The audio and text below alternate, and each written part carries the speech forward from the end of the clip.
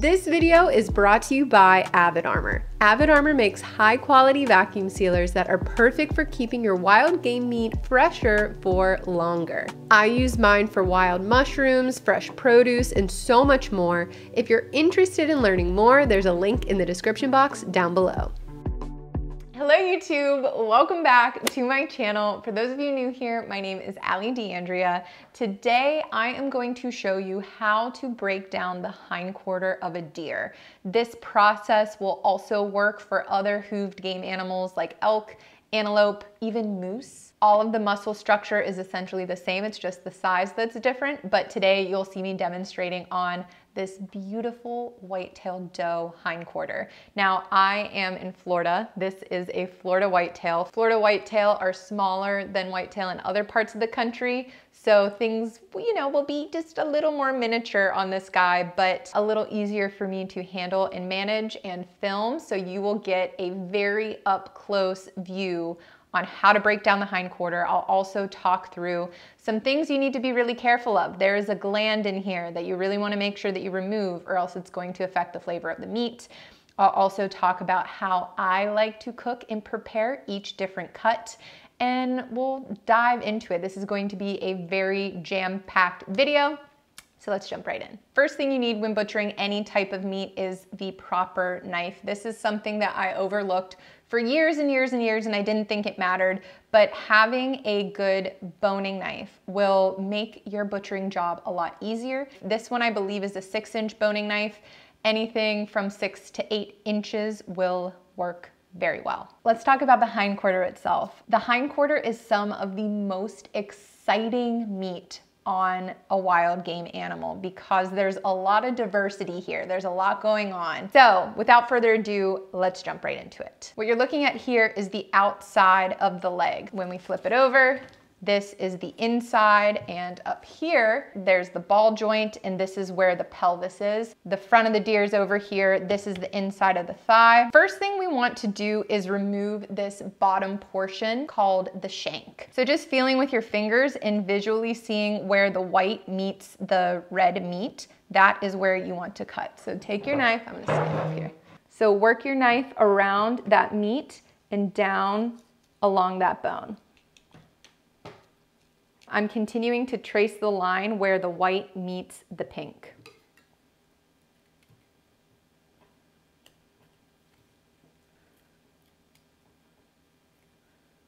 That cut released this top piece of meat here, and I'm going to use my fingers to break that fascia apart like that.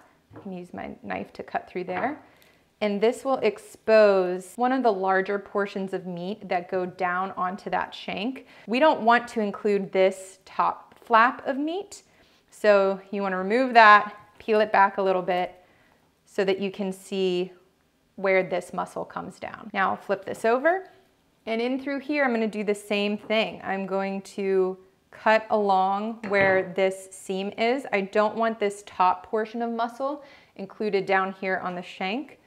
So I'm going to cut right through that fascia.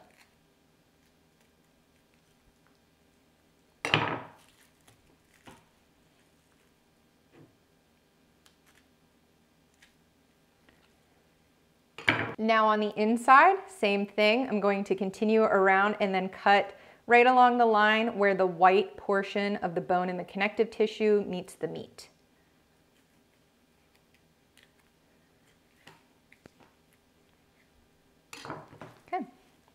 Back along to the back, just kind of cut down. Now that I've removed these top muscles away from the bone, I can go down in here and cut at the knee joint. This just takes some feeling with your knife to get into the joints properly. The more that you do this, the easier it will become. Folks who are professional butchers can get through this in like 2 seconds. It takes me a little bit longer, but it's really just about feeling for where that joint is and getting your knife in there and just breaking it apart.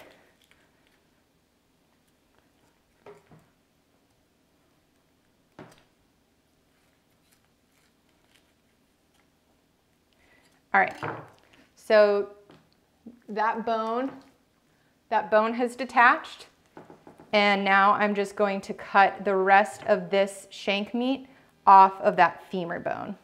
So I'm running my knife blade along the femur bone and cutting where that meat attaches. Like that. Beautiful. I like to keep my shanks bone-in just like this for braising. Shank meat is very tough. It is not tender whatsoever. So your best options with the shank meat is to grind it, which you would just cut all the meat away from the bone. Cut away that hard tendon right there. Save the bones for stock if you like to make stock, but then just grind the rest of the meat. I think that they are so fabulous braised, so that is my preferred method. Moving on. Next step, we are going to remove the femur bone. And to do this, we are going to cut along the seams on the inside of the leg.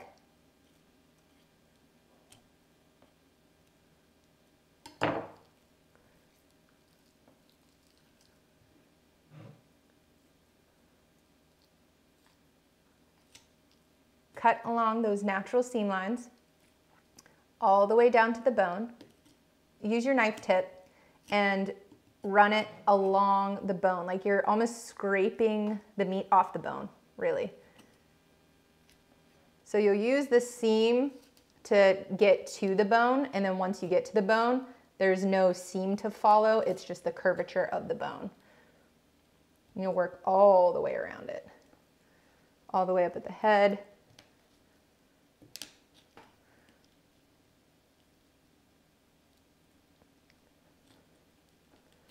This is one of the moments where a boning knife really is very valuable because of the shape of the blade and how thin it is at the tip and the flexibility of it. It allows you to really work in to remove the meat from the bone efficiently and easily.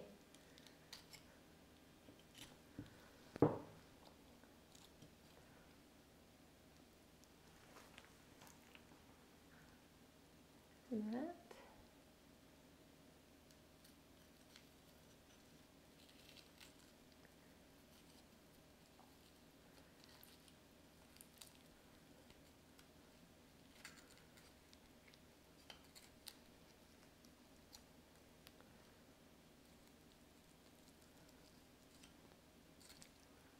Woo, there we go. All right. So just like that. Oh, no, like that. Just like that, we've removed the bone. This cut right here is called the top round. Some people also refer to it as the inside round. It is one of the most tender cuts from the entire hindquarter. This is one that you really want to pay attention to and that you really want to be sacred with, and make sure that you're treating it with as much care and love as possible. There is some work in the field ahead of time that you can do to better take care of this cut of meat. The top round is located on the inside of the pelvis, so right where you're splitting the deer open when you're doing your gut job. Anytime you can, avoid splitting open the pelvis during the gutting process. You are going to save as much of this top round as possible, and you'll be very happy that you did when it comes time to eat it, because it is just a wonderful, fabulous cut of meat. Let's remove this guy. There is a muscle group on top of the top round that I cut away and save for grind. It is too small, in my opinion, for anything else. So I'm going to cut this away.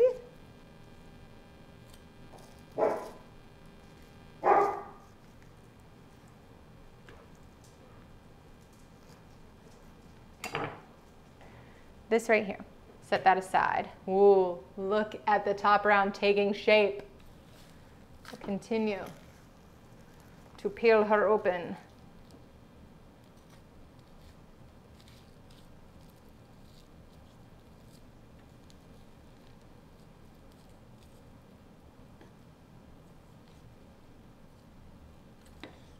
Ba-ba-da! And there she is. That right there is the beautiful, beautiful top round. Because the top round is a more tender cut of meat, you can get away with some hotter, faster cooking methods that you can't with other roasts from the hindquarter. That's what really makes the top round so special. So for me, I love to use my top round roast for stir fries. I slice it really, really thin. Of course, you can still use it as pot roast, and hell, you can even grind it. Use the meat however you will eat it. We are going to continue to break this boy apart. We are about to cut out the dirty, dirty gland. So pay attention. This is the femoral artery. We are just going to cut that. We don't want that in there. So our top round was here. Take a look at what's happening here.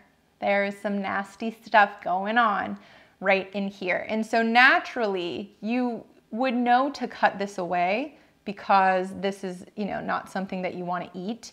But right in here, there is a gland that you don't even want your knife to cut through. Like, you want to be careful when you're cutting around this so that you don't cut directly through the gland. But I'm going to remove this here. It's a chunk of fat that is located on the inside of the hindquarter. That right there is a gland located within all of this fat. If you slice through that and then you continue to cut through your meat, you're going to be spreading around some nasty, nasty flavor. This is where butchering your deer at home is such a game changer. If you don't have a good butcher, a butcher will grind the entire hindquarter, for example, without removing these glands. Now, if you got a good butcher, they will, but some butchers won't because it takes more time to break apart everything like this. Be aware that that is there and make sure that you cut it out and remove it. Now, we have two muscle groups that are beginning to show themselves here. We've got the eye of round right here, which we'll go ahead and cut away. And the eye of round looks like a tenderloin. It's kind of deceiving because you're like, oh, that's going to be just as tender as the tenderloin, but it's not. Typically does and cows, so female deer and elk, are going to be a much more pleasant eating experience than an older, mature, stinky buck or bull. So if you have an eye of round from a doe, you can still use it in stir fries, you can still roast it, and it will still be tender. All right, and it continues. I'm cutting along the seams between this big muscle group and this muscle group over here. So this is the bottom round that I'm cutting away.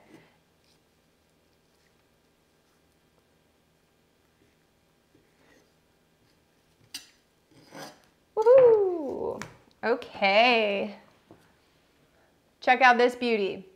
This beauty is the bottom round, and this, if you remember, was the outside of the leg. So the bottom round is not a very tender cut of meat. I would not recommend using it for stir fries or anything like that. You want to cook this low and slow. You can also use it to make jerky. I forgot to mention that with the other cuts as well, but the eye of round and top round are both great options for jerky if you love jerky.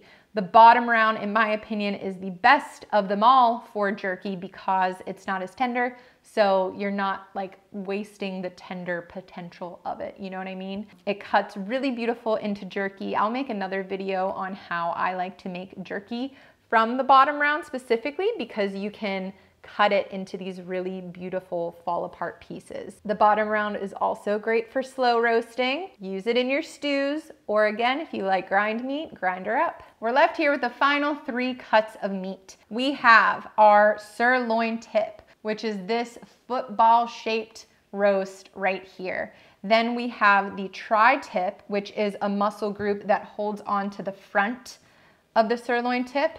And then up top, we have our sirloin butt. So let's remove the tri-tip from our sirloin tip.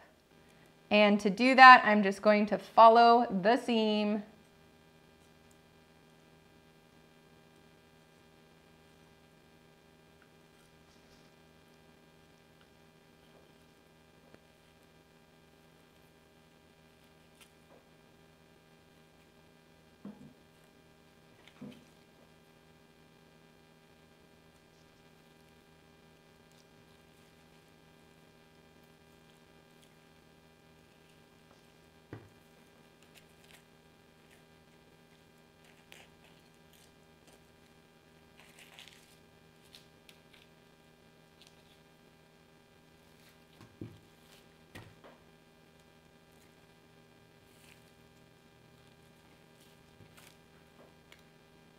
Okay. Right here. This is our sirloin tip. This is a roast. There are a couple different muscle groups that comprise the sirloin tip. This is not a tender cut of meat. In my opinion, you always want to roast this or cook it very slow. Some people do use it for steaks, but I'm not into that at all. I would definitely recommend slow roasting this guy. I have a pot roast recipe that I wish I could share with you guys already, but it's going in my cookbook that will be out in, at this point, like about a year. But I would recommend cooking this as a stew or pot roast. Then we have our, cut those two. This is the tri-tip on my white-tailed deer. I always choose to grind this. The sirloin butt comes from the very top of the hind quarter, like all the way on the back of the animal, which makes it very, very tender. It's really awkwardly shaped and not really anything on a deer that you could cut steaks from, but you can slice it into thin little strips and use it as stir fry because it is tender. You can make a lot of different things. When I say stir fry, I just mean it can handle some hotter, faster cooking methods compared to like the sirloin tip, which needs slow, long roasting. You can like feel the difference, how this is tender. Oh my God, this is so beautiful. Meat from a doe in particular is really, really incredible. So this process of butchering the animal and taking care of every cut and putting my love and heart into this is so fulfilling, and it makes me really happy to be able to share that with other people. And it's been a really long process to learn all of this and get to this point. I've been hunting now for like 8 years, maybe even more if you consider before I was the one with the weapon in my hand. No matter how you choose to butcher your meat and fabricate your meat and cook it, as long as you're finding ways to enjoy it, like that is just the coolest part of it all. Hunting for food and hunting to sustain yourself and your family, it's hard. Like deer meat doesn't always taste good, and it takes a long time and a lot of patience and practice to understand how to work with the meat, and it's not something that you're taught in school. Maybe you're taught by your parents if you have some really cool parents, but otherwise, you got to learn it on your own.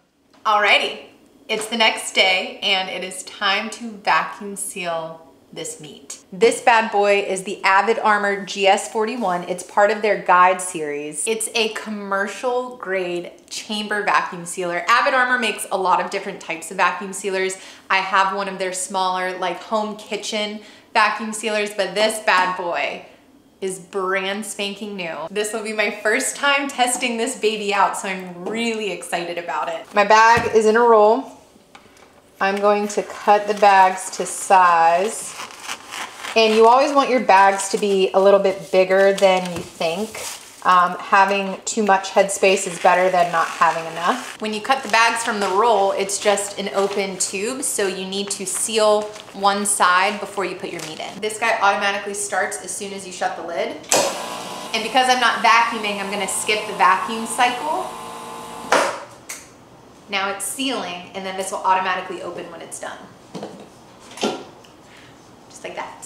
A beautiful double bar seal. First thing I pulled out of the cooler was this, a beautiful top round roast. Lots of headspace. Technically you want at least 3 inches of headspace. You always want to dry the inside of the bag where the seal bar is to make sure that you get a good contact seal the whole way across. There she is. We've got good connection on the seal bar. I just have a towel in here to add a little extra volume so that this seals down nice and tight. I'll just shut this. Automatically begins. There's the vacuum. Oh, I love that. It's so cool. Boop. And look at that. That is beautiful. Oh my. That is a perfectly sealed whitetail top round. So good. I'm so happy that I filled my first Florida deer tag. It feels like, I don't know, like a rite of passage into us buying a house here and like this being our home. and the meat on this deer is so beautiful and so incredible. I just feel really happy, and I'm happy to share this with all of you. So that is it. I'm going to keep vacuum sealing the rest of my meat, and other than that, I will see you guys in the next one.